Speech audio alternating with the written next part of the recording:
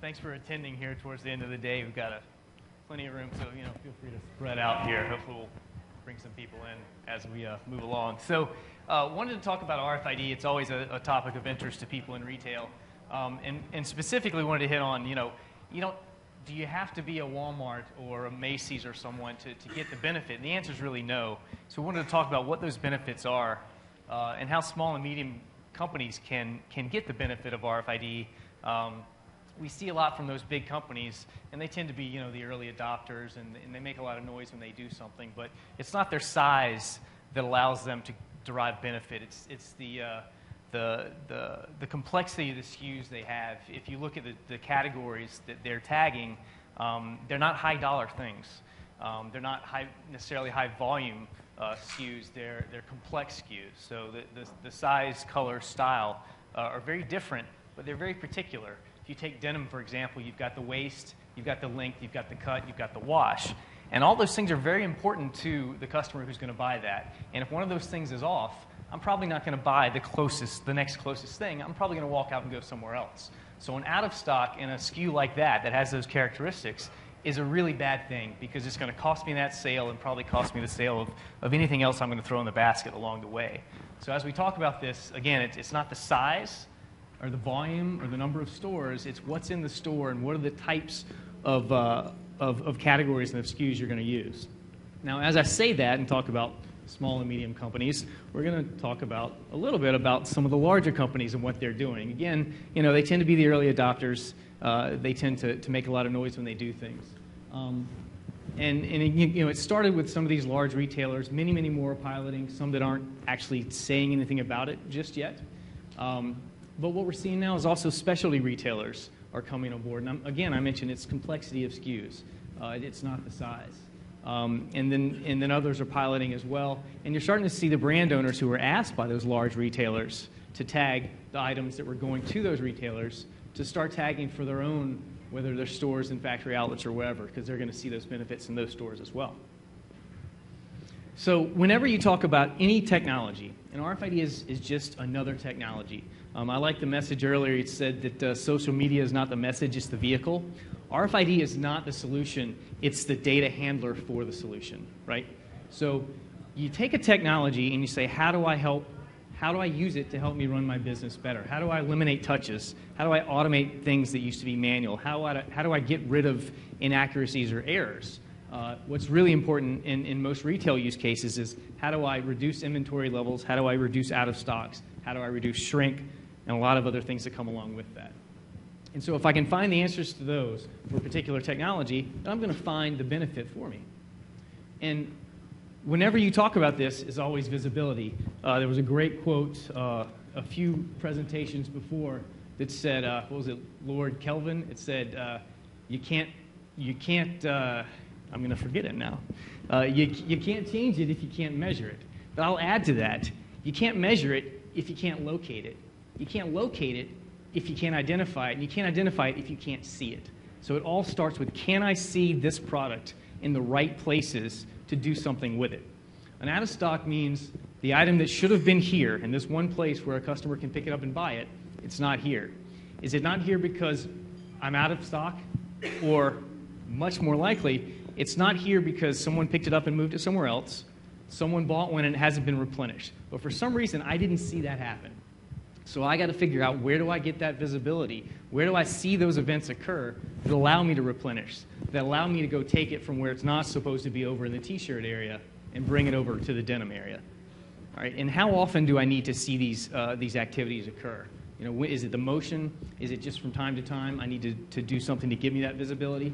So you kind of make the decision on, what do I need to do? Where do I need to see these things? And from there, you can choose the technology that's going to give you that visibility. As you go up this, I'm going to try to use both sides equally. As you go up the slant here, you get much richer data. What do I mean by that? Down at the bottom with barcodes, you know what something is. As you go further up, you know where it is. You might know where it is to an XY coordinate if you're using active RFID. You might know how it is if you have sensors, temperature, things like that. But where on this continuum do you need to be to do good things with the information to make the right business decision? And so what we're going to talk about is we're going to compare barcodes and passive RFID and help you understand, all right, where are the points and what are the use cases and what is the visibility I get that allows me to get this information that I need. So when you compare the two, there's some very, very important differences. The first one is barcode requires line of sight. I'm going to see a barcode to scan a barcode. Very hard to automate that. RFID, you can see through things. If you had a chance to see our demo just outside, we had a bowl of 83 little plastic balls in there. I didn't have to see all of them at one time to do it. I just scanned and I got them all in a second or two. That leads us to the second one. Barcodes are one at a time. I have to scan one and then the other and then the next one. That takes forever. What we're going to talk about in subsequent slides is labor savings, because you can get the visibility you need most of the time with barcodes, but it takes way too much time and way too much labor to do it. With RFID, I can get rid of that line of sight, so I can see genes behind genes behind genes, but I can also do that very quickly. I don't have to see the actual barcode either. And the readers today can read hundreds, if not thousands, of tags at one time, so you're doing this really quickly. The third one is barcodes are not necessarily unique. SKU A is SKU A is SKU A every time. The UPC for that one is always the same. What you're doing with RFID is you're adding a serial number to the end, essentially, of that UPC. That means that SKU A123 is different from SKU A124, is different from SKU A125. That allows me to count, like I talked about. It also just allows me to know, have I seen this particular item before? Where has it gone? Was it sold if it comes back? If I see it at a returns desk, do I know that that particular item was sold, or was it lost and now has come back?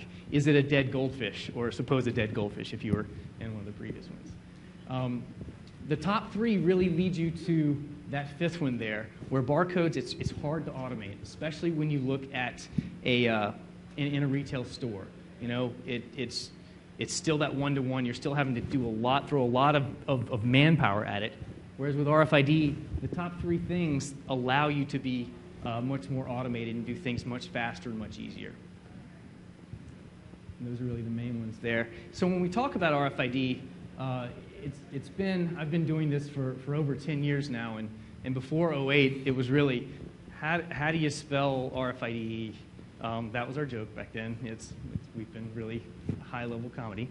But it's like, what is this thing? Tell me about it. How does it work? What is an RFID chip? And then it moves to, okay, I kind of know what it is, but can I trust it, right?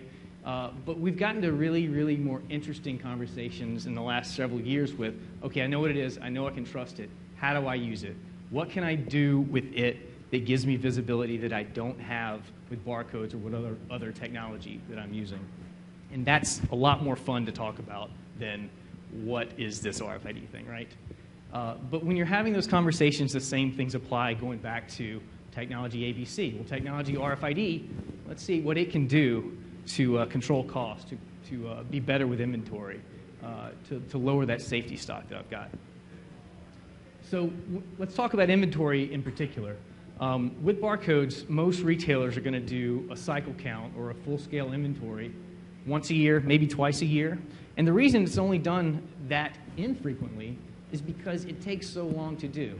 You're either pulling everybody in on a weekend, you're closing down, you're doing it overnight, but everybody comes in, you order a bunch of pizza, a bunch of beer, and you scan, right? And you do that because it's so hard to do. But once you do it, you've got this great inventory accuracy until tomorrow, and then until Tuesday. And then from there on down, you are dropping down. And all of these things on the right are all of the bad things that happen when your physical inventory is different from what you have in your system.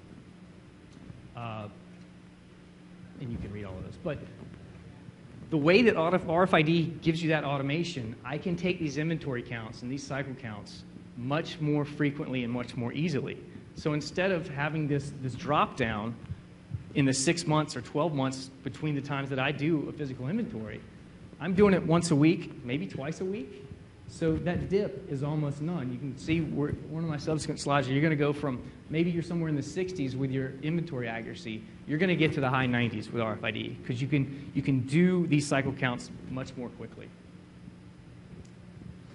So what are the benefits of being able to do that? Other than having a nice flat line on your inventory accuracy grid, you're going to see sales lift. If it's not out of stock, you can sell it. If you sell that one, you replenish it when you need to, you'll sell the next one, right?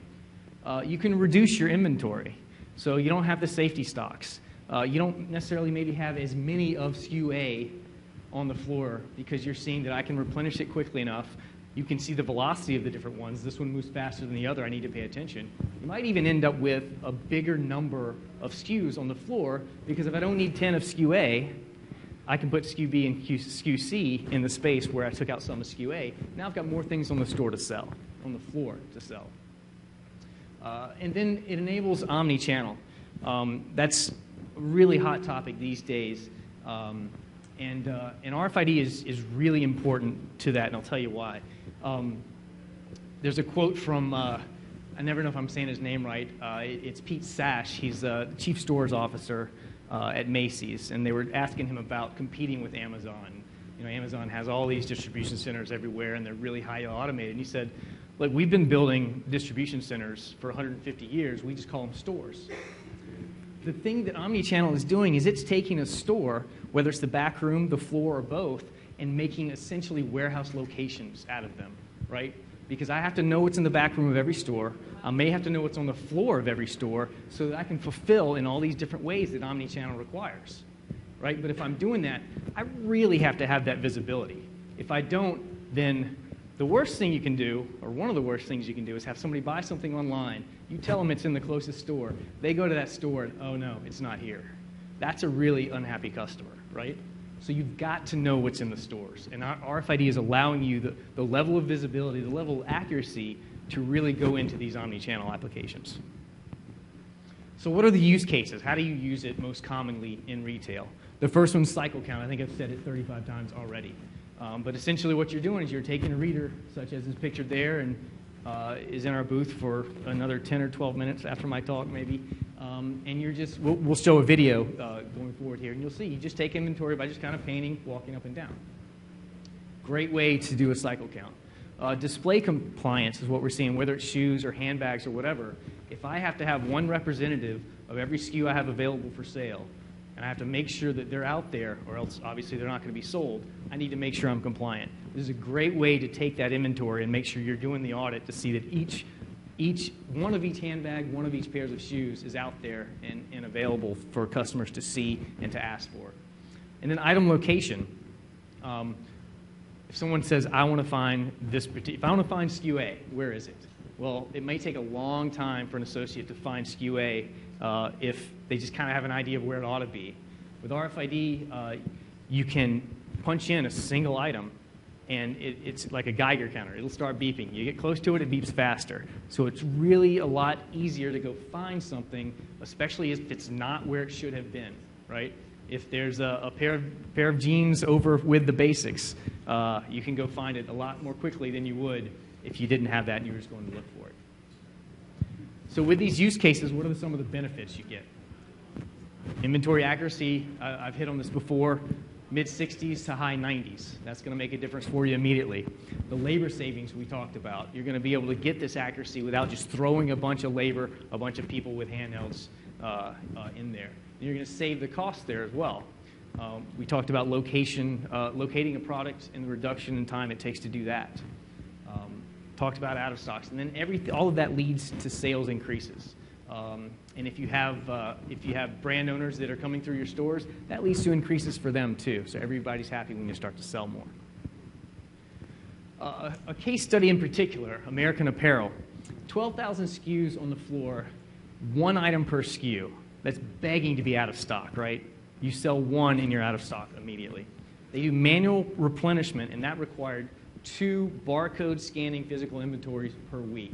That's an awful lot of labor, 240 hours per month to get that done.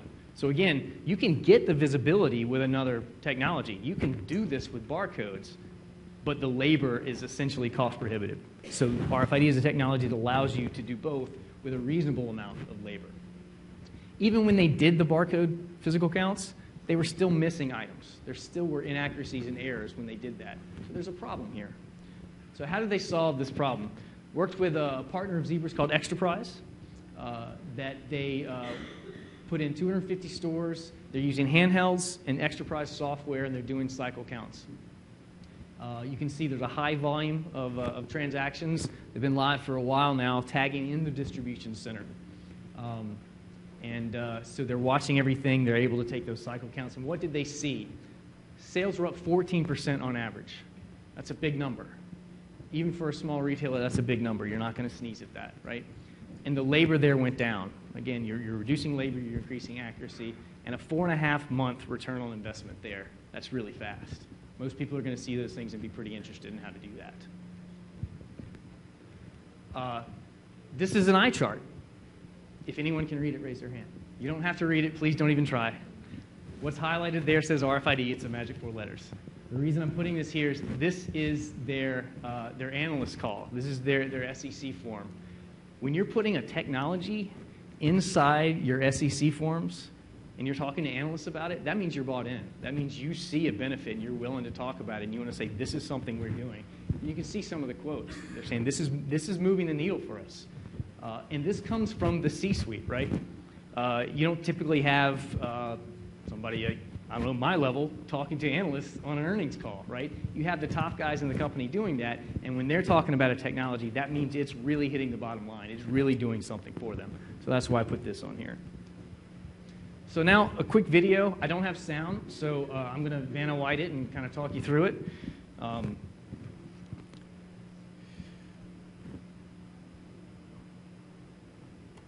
It's going to show a picture of kind of what we've been looking at. All the things we talked about here, all the benefits of RFID.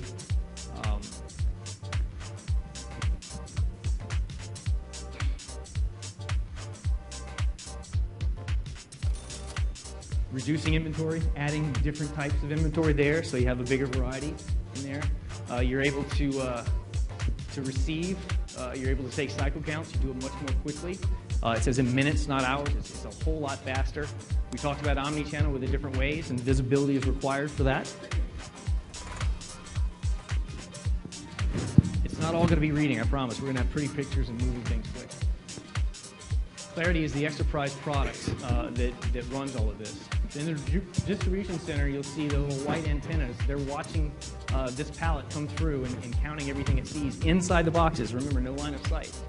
If you want to do it with a handheld, you're seeing that as well. You see how quickly it just counts things. And you'll see a very similar thing inside the store when we take an inventory. In the back room, if you want to receive into the back room, you can go to a terminal. You just set the box down on a reader. So it's shooting RF up into the box and showing you everything that's in that box. If you need to print a tag or reprint a tag, there's a fantastically beautiful printer there that's an option for you. That would be a Zebra printer, absolutely, yeah. And I actually know where you can get those. So here's going to be a picture of doing the cycle count in the store, and you'll see how quickly it can be done just by kind of walking around and painting the fence. If we had sounds, you'd hear all the great beeps again at our table. You can see that. So now you have someone come in and say, I saw this online. Where is it? Let's go find it. Again, if you had to go find it by yourself, you know where it probably should have been, but if it's not there, you're not sure. So she takes it, she inputs the item, and she's scanning, and beep, beep, beep, beep, beep, beep, she tells it's right there. That's the Geiger counter option. So you're finding things much more quickly there.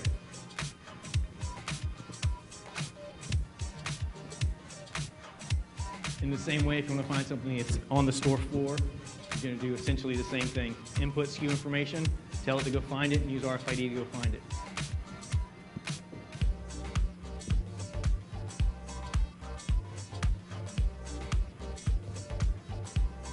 I think she probably could have seen that on her own, but integrated well with Retail Pro. What you can't see here is there's a reader under the table there, so it's seeing what has been brought to the cash wrap, and it's automatically reading that, saying, I see 4 items. Is that correct? You say yes, and that's your point of sale integration that's there. That can immediately decrement your inventory, call for replenishment if you need to. Everything's out the door. SML is the company that owns Extra Prize. And they make RFID tags as well. So you're controlling your inventory, you're adding sales.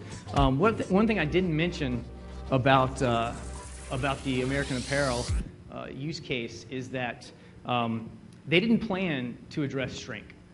They're like, we're going to do this inventory control thing, we're going to see how it goes. But they reduced shrink by some big number, 50% or something, 70% internal shrink. And it wasn't because they did something. It wasn't because they put readers at the back room or on the windows watching for people.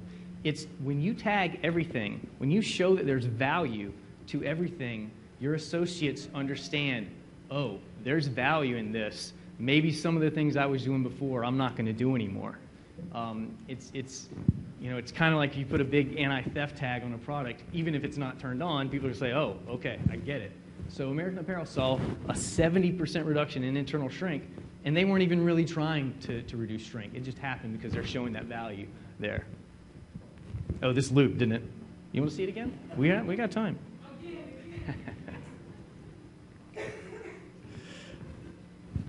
So, as you start thinking about where can I use RFID, and I should have done this in a previous slide, but as you're looking at the ROI, a lot of people say ROI, everybody says, oh, what a great thing, but how do you actually get there, right? How do I take the cost of a system and compare it to my benefit? So consider how many SKUs are on the floor of an actual store, what those SKUs cost. Consider cost per hour of the associate's time, and then consider all the things we've talked about, right? If I can reduce shrink, if I can reduce associates' time searching for something when they could be on the floor selling, if I can use an uplift in sales, if I can turn product more quickly, you can add value. Knowing time, knowing dollars and cents, you can add that benefit up. And then you look at the cost of the system, the hardware, the software, the services, the tags, compare the two. People always ask, and it's always going to be a topic of conversation, how much does the tag cost? Oh my God, that's way too expensive. I'm never going to find an ROI if a tag costs X. It doesn't matter if it's $1, 10 cents, or 2 cents, that's going to happen. But if you look at what people are tagging today, I've mentioned denim a lot, and denim's a reasonably high dollar product, but intimates, basics, t-shirts, underwear, and socks are being tagged. Those are not necessarily high dollar items, but again, they're complex SKUs, they're typically fast-moving SKUs, and they have the characteristics that mean if I'm out of stock in these, I'm going to lose a sale, and this is going to cost me. So even these smaller dollar items, it pays back to tag them with an RFID tag that is now and always will be more expensive than a barcode. The benefit's there, it doesn't matter what it costs. Ballpark today, I'm telling people 10 cents. For a simple disposable tag. If you want to buy 10 million of them, it's probably going to be a little less than that. But that's a good kind of rule of thumb cost there. So as you're looking into it a little more into the weeds here, what are the processes that I know I'm lacking that visibility? I know I've got problems. I know I've got things that need to be corrected. Can I look at this technology and the benefits and the traits that it has that barcodes don't? Where can I get that low-hanging fruit? You don't have to light up everything. A lot of people say, I want to push a button and see where everything I've got in every store is in every DC. It's not the way to start. Pick some low-hanging fruit. Know where a painful problem is. Know where, if I have visibility, I can solve that painful problem. Let's start there and we can grow, right? And then you got to measure it. Back to Lord Kelvin. If you see it, and you identify it, you locate it, then you can measure it, and then you can do something about it, right? So I have to know what success means. Reading a tag is not success. Running a pilot is not success. What is the benefit that's going to say, all right, it's a green light? Make sure to include everybody, all different departments in that conversation. If you just do store ops and you don't include IT, if you don't include finance, you're going to hit some roadblocks down the way. I've seen plenty of projects that store ops is all in. IT had no idea what was going on, and we can't do this. We have this list of things to do. You're not on the list, sorry. Bring everybody in and have them at the table early so everybody has buy-in. The third one, where are you going to tag the product, right? The whole idea here is let's grease the wheels in the supply chain. Let's automate things as best we can. Oh, wait a minute, I have to touch and tag everything. So let's be as least disruptive as possible in tagging. If there's a place where I'm already touching the product, display compliance is easy. I'm already taking shoes and handbags out of a box and put them on the floor. I'm just going to change my barcode tagging process to an RFID tagging process, and it's going to be pretty transparent. But if that's not the case, where can I do it to have the least bad impact on my processes? Can I work with my trading partners to do that as well? So those are some of the kind of things to start thinking about as you move into this. And I think that's it for me. Questions? Thanks. Yes? How does it integrate with retail robots and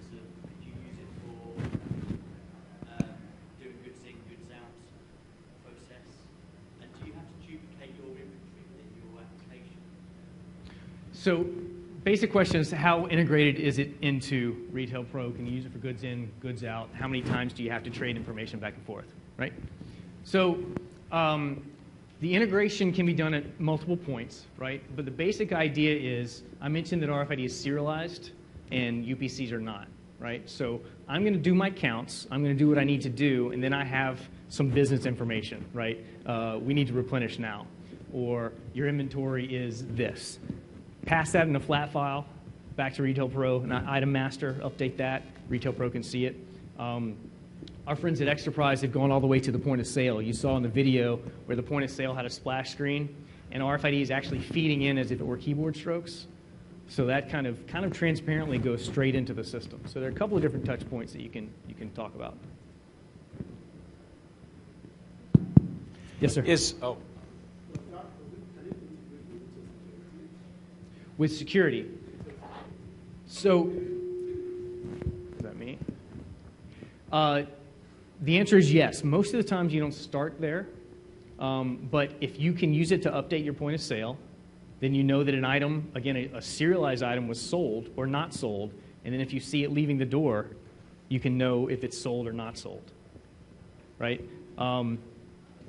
That's usually a phase 2 or phase 3 a lot of times. You start with that cycle count. I mentioned the low-hanging fruit because you have to immediately do that update, and then also you just have to know if I'm seeing something at the door, am I seeing it walk through the door, or am I seeing a rack that's right beside the door? But you can't do that with the sold or non-sold information.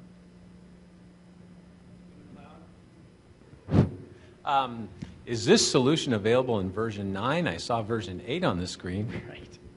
Yes, we just had a picture of version 8, but yeah, version 8 and version 9, it is available. We've again, our friends at Extraprise have done several implementations, and they are touching both versions. Sure. Come on, dude. Keep my mic hot. So it sounds awfully complicated to me. I wonder, have you ever thought of simplifying it and having sort of a canned package that might work for somebody to get started and be really affordable? Sounds like a very educated question. Strange you should ask, but yes, we have. So we've been working with, again, Extraprise and Mike at Retail Pro to let's create a bundle. Let's create something that allows retailers to get started at low cost, low like a learning curve, something that's essentially out of the box. I've got a handheld, I've got some software behind it, I've got some tags, let's go count stuff on the store. And can I do it at a price that's not going to drop any jaws? And you know, I don't know if I want to throw anything like that out. I'll leave it to you to pass information about that. But yeah, so you can get started. There is we've been working on a bundle that you can say, let's try this, let's get moving and try a store, compare that store to other stores, and see the benefit that you get.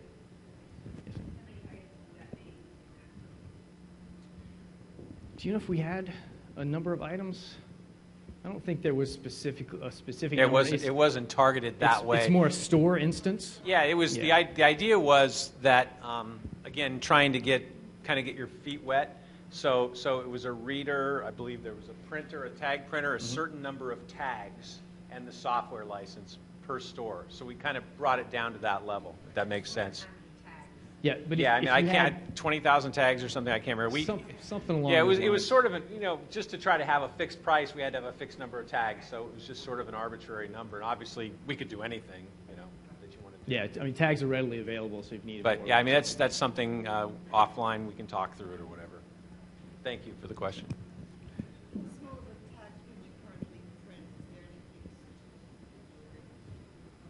So the question is, how small can you get? Is there something suitable for jewelry? And absolutely, what we're seeing is, the kind of the rat tail flag tags on jewelry that have, less than an inch square area on them. You're seeing tags that are that small. It's like a radio antenna. The bigger the radio, the longer the read range. So that does reduce it. But oftentimes in jewelry applications, you don't need 15 feet. A few feet will work for you. But those do exist. Back to kind of the slide that said after about 2010, we've been having much more interesting discussions. Part of that is the technology is maturing, and it's getting very specific to use cases and to products. So we've got jewelry tags We've got denim-specific tags. We've got boxed electronic-specific tags. We have tire. So there's a lot of tags that are made for specific use cases. Mm-hmm. Yep. So you've got your hang tags. You've got your just normal UPC labels. You've got jewelry tags. There's plenty of them out there. I'm gonna try not to fall. Highly recommend that you pop over to their booth real quick, because one of the things that just wows me is they've got these little, what are they, 2.5 inches long, maybe 5/8 inch wide or whatever, something like that, and it just looks like your classic, Avery label, and it's an RFID tag. It's just they're a dime. It's very cool, and the Zebra printer programs them on the fly, right? It's very cool. Yes, ma'am. Once you started doing this, would you only have to do that tag and not your typical barcode tag that we do now? Ideally, yes. Some people get started to where it's a dual system. I'm just going to buy some pre-printed tags because that kind of reduces the hardware on the upfront, but that doesn't scale. Ideally, what you want is what we call an integrated tag. So it looks like your barcode tag today, but there's also RFID in it. And as Mike said, the Zebra printer, or any RFID printer, but probably a Zebra printer, is going to print and encode at the same time. And so to your users, it feels like they're doing what they've always been doing.